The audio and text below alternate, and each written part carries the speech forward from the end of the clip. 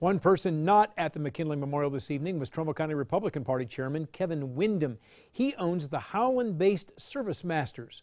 Wyndham and his crew have been in Florida for 2 weeks, helping to repair damage from Hurricane Irma. These are some of the pictures that he sent me.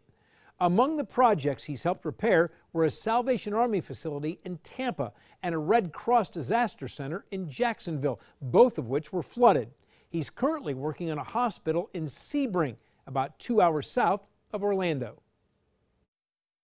When the hurricane came through, it compromised windows and doors and roofs and all different parts of the building and vents.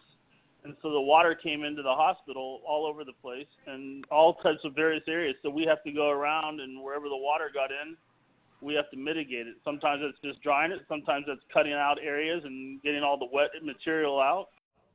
Wyndham expects the Sebring Hospital project to take another 3 weeks, at which time he plans on coming home.